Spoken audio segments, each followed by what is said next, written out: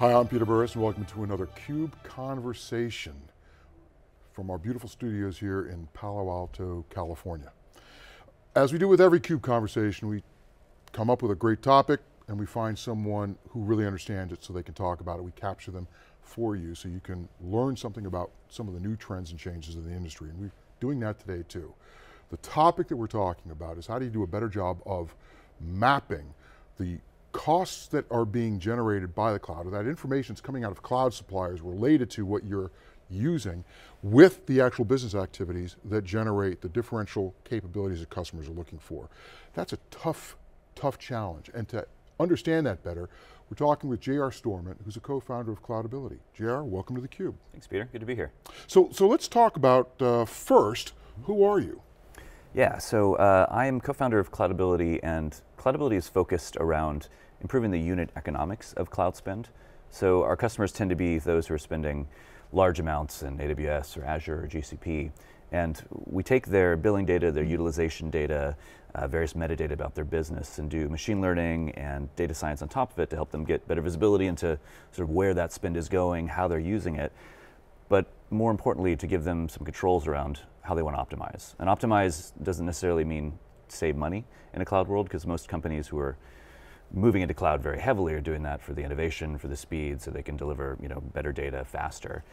But it's really about fine-tuning the conversation, say, okay, here we want to save money, here we want to move faster, here we want to focus on quality, and really providing a way for the various groups that aren't normally talking, the finance teams with the engineering teams, with the procurement teams, all these groups to come together and be able to take executive input to say, okay, how do we want to operate, and how do we want to improve those unit economics as we go? Well, I want to start with just a quick comment on this notion of unit economics, because when people historically hear the notion of unit economics, they think of increasing scale so the average cost per unit goes down. Yeah. But I think you're talking about more than that, right? Aren't you really also talking about a mapping of what spend is generating to the business activities that actually generate value, and ensuring that you get the differential or the optimized unit economics or unit costs? Yeah, no, so the mapping is actually really interestingly challenging in cloud. It's hard enough in traditional IT. If you look at somebody like AWS, they have 200,000 SKUs, different products you can buy, and they now bill at a second level resolution. So what this means is you've got all these engineers out there using cloud in a very good way to move quickly, innovate, deliver more features, and they kind of have an unlimited credit card that they can go spend on as quickly as they need, and they never see the statements, they never see the bills. On the other side, you've got finance teams, procurement teams who've sort of lost control of traditionally the power of the PO that they have to actually rein that in, and they're struggling just to understand what is the spend, and then to the mapping question, how do I allocate these hundreds of millions of charges that I have this month into cost centers and business units, and getting that sorted in a world where engineers are focused on moving fast. They're not tagging things based on cost center typically. So once you get that sort of mapping aspect sorted, to the next point you brought is in bringing the business value. So how do we start to relate that back? There's a concept a lot of, IT has been a cost center, and now it's actual driver of value in a world where businesses are increasingly delivering their value through software. So we need to start tying the spending, mapping it into the business, and then tying that to the value delivered. A great example of this, I was sitting last week with one of the largest cloud spenders in the world, and they're up in 9 figures with their primary vendor. And in the conversation with the executives, we realized that nobody was looking at both sides of that equation.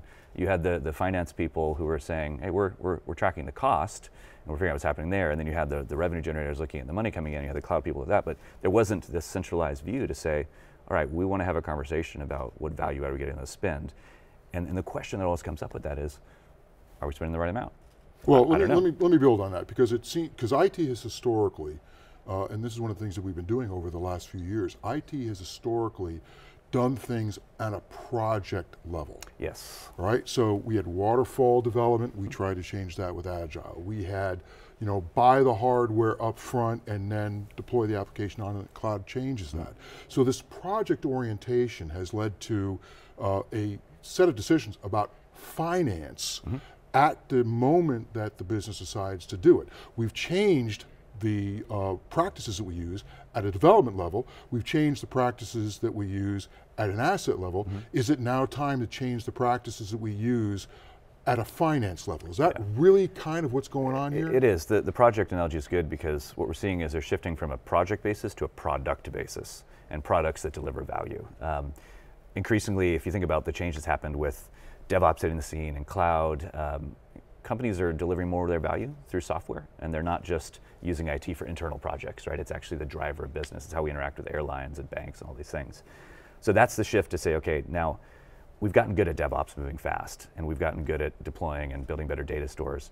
Now we need to bring in this new discipline. And the discipline is what the market is calling FinOps, which essentially is combining financial operations, but you're essentially combining the DevOps. Applied to a technology world. Applied specifically to a cloud world, and it only can really happen in cloud. It can't happen in data centers because data centers have fixed spending, right? You have to wait to get resources. Once you make the investment, it's a sunk cost. There's months of lead time. Cloud introduced the removal of constraints, which means you can get whatever you want as quickly as you want. And DevOps meant it's all automated. So instead of your collection of 60 servers, you've got thousands that are coming up and down all the time. So what you now have to do is bring in all these groups. Engineers have to think about cost as a new efficiency metric. They have to think about the impact of their business that this code, this CloudFormation template they just wrote is going to have. And the finance teams have to shift from this mode of, I'm going to report retroactively at a quarterly granularity, 60 days after it happened, and block investment to be, I'm going to partner with these teams, report in a real-time fashion, give them the visibility and help forecast, and actually bring them together to make better business decisions about the cloud spend. So cloud has allowed development to alter practically. I mean, Agile has been around for a long time, before the cloud, predates the cloud, but it became practical and almost demanded as a consequence of what you could do with cloud. So cloud changed development through Agile, it changed infrastructure management through DevOps, where now you're deploying software infrastructure as code, you know, as code. And what you're saying is the third leg of that stool, cloud is now changing how you do financial management of technology, financial management of IT. And we're calling that FinOps. Yeah, and you can't really have FinOps without cloud or without DevOps, and if you have the two together, you ultimately need this new set of, it's a new operating model. The reason this has come to a head of late is, you know, if you look at going to the Amazon reInvent conferences a few years back, it was like, well, how much is cloud going to be a thing? And okay, cloud's now going to be a thing, when's it going to happen? Now it's about the how and how do we do this better. Cloud is hitting sort of material spend levels now at big organizations. I mean, you always see the cloud projections where it's going. I think it's now 360 billion in the next few years. And we're seeing CFOs at public companies look to say, okay, it's not my biggest line item yet, but it's the most variable and fastest growing COGS expense, so it's actually starting to affect our margins. We need a new set of processes to actually manage this. So one of the things that's coming to market is this new group called the FinOps Foundation, which is the nonprofit trade association that initially has a few dozen of some of the largest cloud spenders of the world. There's the Spotifys, the Atlassians, the Nationwides, Autodesks. And they've all come together as a set of best practice practitioners to start to codify this into something that can be, you know, scaled out in organizations. So that group is going to be putting on a user conference around this area. There's a new O'Reilly book that's coming out at the end of the year that's going to be sort of the treatise and all this stuff pulled together. Because what we found in, you know, me as in Cloudability in the last 8 years, we bring in technology and platform to show the recommendations of visibility on how to do this, but the real challenge companies run into is they don't have the internal expertise. Their finance teams understand what they need to, the engineers don't.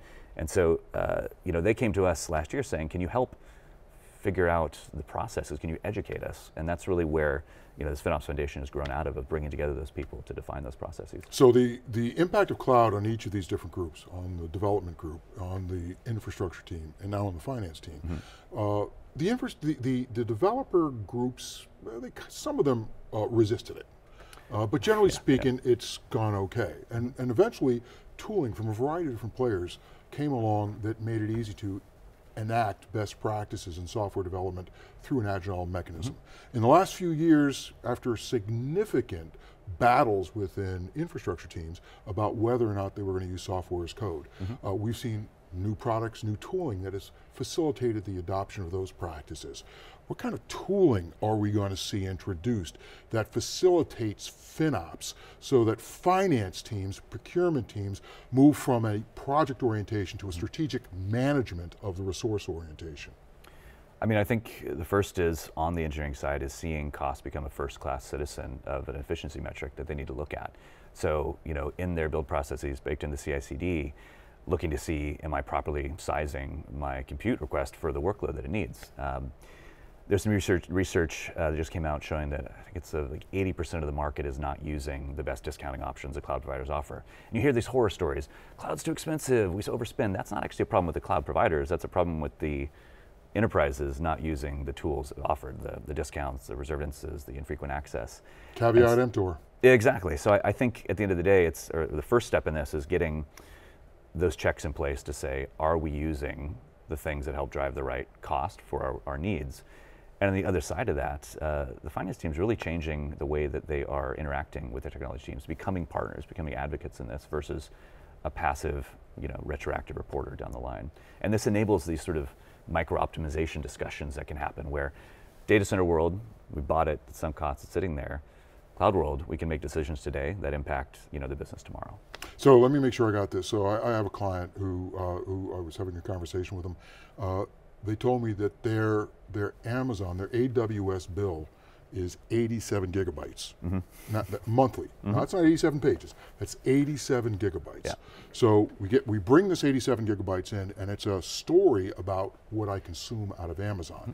It's not a story what my business utilizes to achieve its objectives. Yes. So we're now entering into a world where we're trying to introduce those financial visibility into how that spend can be mapped to what the business does. Yeah. So the finance group can look at a common notion of truth, and the IT group can look at a common notion of truth, application owners can look at a common notion of truth, and that's what is FinOps is providing.